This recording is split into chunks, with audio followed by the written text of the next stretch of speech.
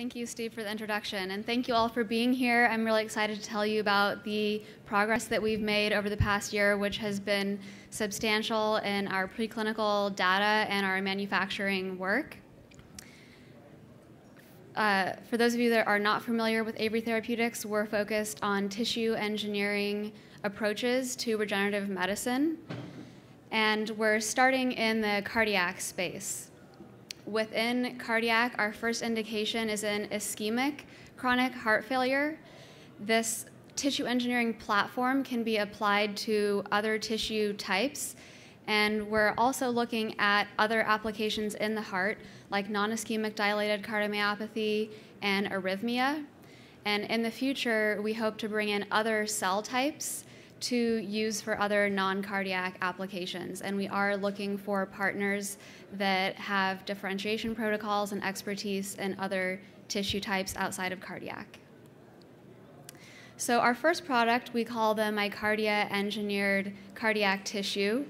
And this is MyCardia. This is a real-time video. The cardiac tissue beats spontaneously, and importantly, it beats synchronously. So those cardiomyocytes are communicating with each other effectively, and when we lay this on the heart, it results in an electrical improvement. So in ischemic heart failure, we're treating the heart after an MI, but years down the road after heart failure has developed, and we implant the MyCardia graft over top of that ischemic area, so covering the majority of the left ventricle, and it's sutured in place.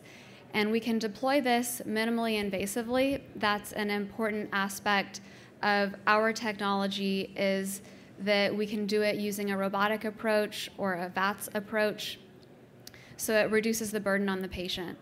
And being able to cover that region broadly, we have a targeted delivery to the area of injury. So we've tested this in both rat and swine models of heart failure, and the swine were really key for showing the scalability of this technology to the clinical size and being able to demonstrate the same efficacy in swine as we saw in rats is one of the big accomplishments that we've had over the past year. And we see numerous improvements in the tissue level structure, in microvessel density, improvements in blood flow, improvements in cardiomyocyte density in the previously infarcted area, as well as improvements in diastolic pressure, filling time, ejection fraction, reduction in chamber size, improvements in electrical stability of that tissue. In the swine, we've looked at scar size with MRI and seen a reduction in scar size. And also in the swine, we have looked at quality of life through the 6-minute walk test and seen improvements in quality of life.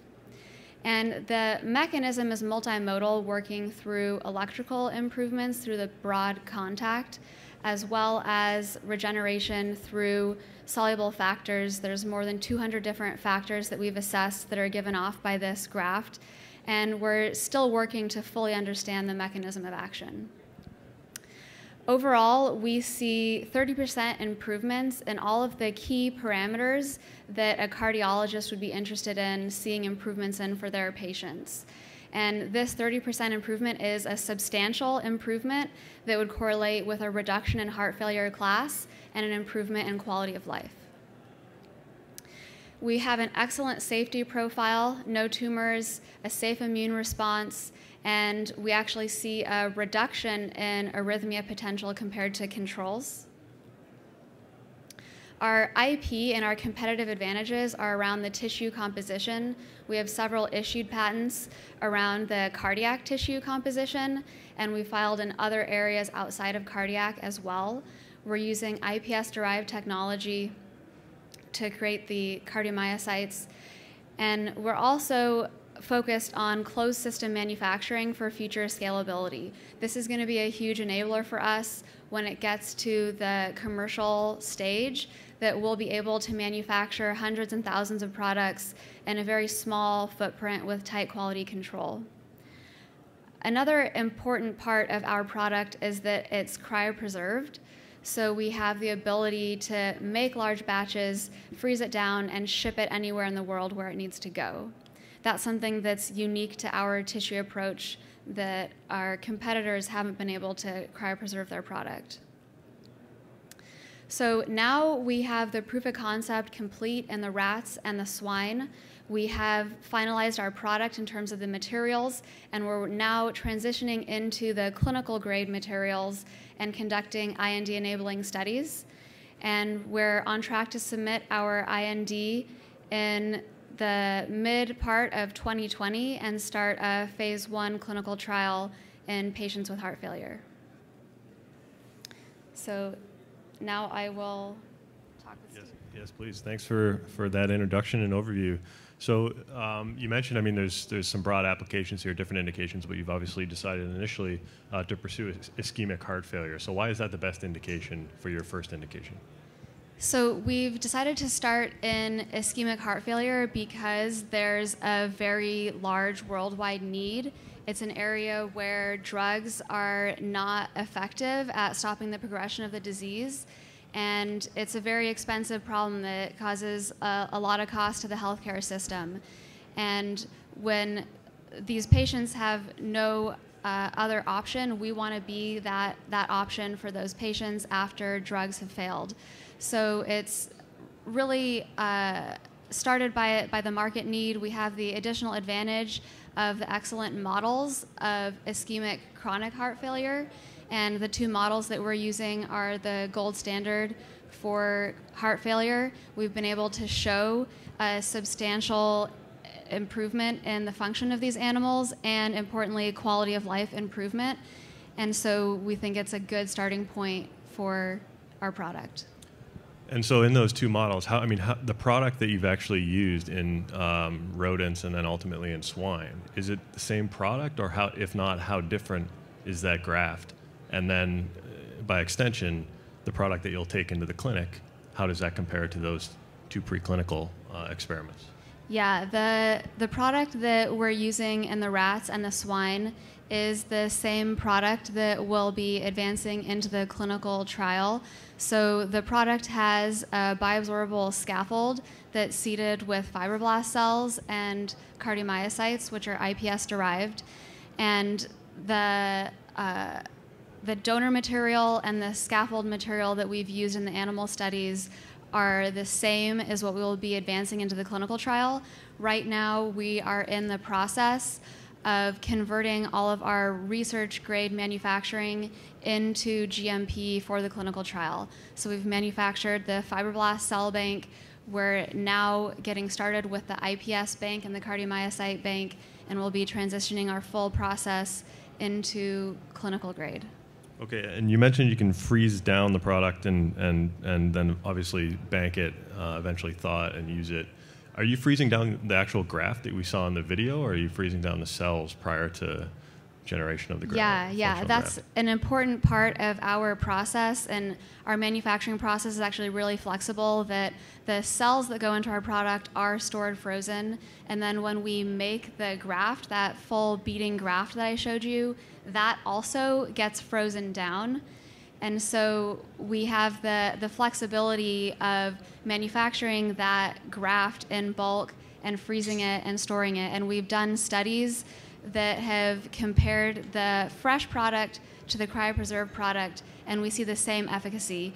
And the studies that we've done in swine, we're using the cryopreserved product. So we see that substantial benefit in swine using the cryopreserved product. I think that's really important, obviously, and pretty interesting. So I guess just as you think about, or as you contemplate, obviously, starting the phase 1 study, what requirements are left for you guys to satisfy prior to entering the clinic? So we're working on the clinical manufacturing to get it to the phase 1 GMP level, and then IND-enabling studies to do the final safety studies with the final product to get approval for the IND. Okay, and regarding the phase 1, I guess then, do you have a draft design for that study? And if so, I guess what is the design? Yeah, we have a draft design for that. We have a really great clinical team. We've worked with cardiologists and cardiac surgeons from the beginning of development of this technology, and we've looked at the patient population and identified that those that are managed on the standard therapy, which are beta blockers, ACE inhibitors, diuretics, that have optimal medical management but are declining in function, would be the first patients that we would go after. And those would be patients that are in class 3 or class 4 heart failure. The patient population is very heterogeneous, so we're still working with our clinical team to further refine that patient population.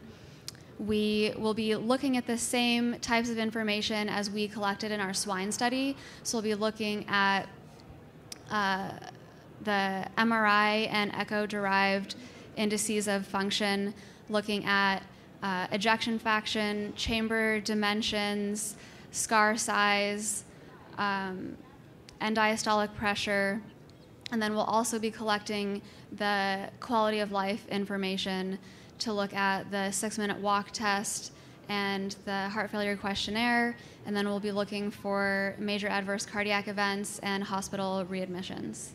Great, and you mentioned mechanism briefly, and obviously you're still doing work there, but it sounds like you have some idea of sort of what might be the contributing factors, whether it's paracrine or cell-cell contact. I'd just be curious to hear your thoughts or more elaborated thoughts on what you know about the product and how it's benefiting.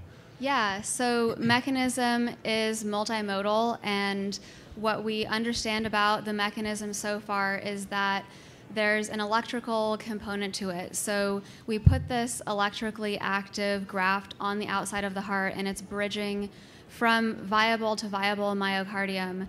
And in the area where the infarct is located, we see an improvement in the electrical conduction through that area. So we see higher millivoltage amplitudes, we see an improved speed of conduction, and we see overall electrical stability.